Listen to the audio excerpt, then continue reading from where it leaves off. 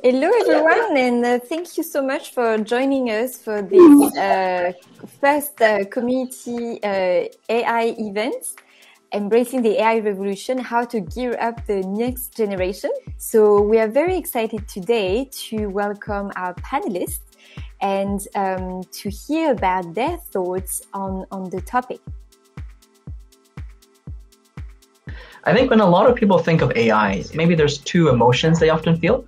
I think there's fear and there's confusion, right? And I think the confusion is a lot of technical jargon and also a lot of math that underlies it. So a lot of people are worried about that, right? So I get that. That makes sense. And I think the fear is also there.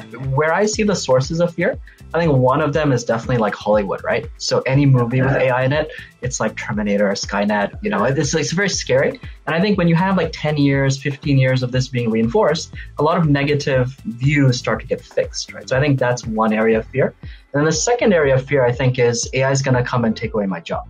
And I think a lot of people are very worried about that. So when you combine fear and confusion, that's a tough starting point for AI.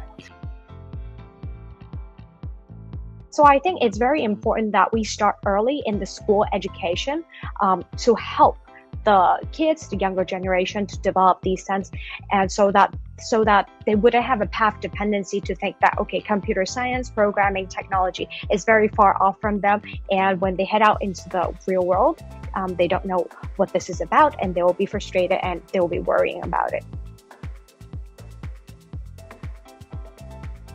So what we try to do is we work with startups the most. So we work with startups and encouraging and helping them to recruit interns somehow. I think that is also a pathway for the student to get a taste of this new technology, which the regular curriculum is so hard for them to catch up, because technology comes so fast and evolving so fast. So what we do is in that segment of the younger generation, we get them a taste of it. We get them a see how the technology is being applied to the real world.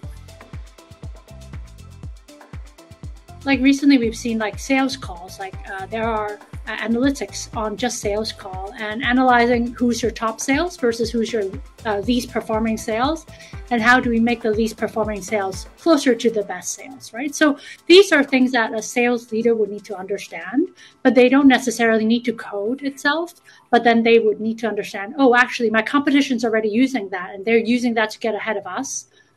But, you know, for me, like if we're not embracing this, then there's that, you know, like we're kind of lagging behind the competition, specific tech talent, and obviously people who code for it, which is obviously super important. But there's also like you understand the AI and how it affects your business line and how you can make a decision on business side that it would affect your business or your department.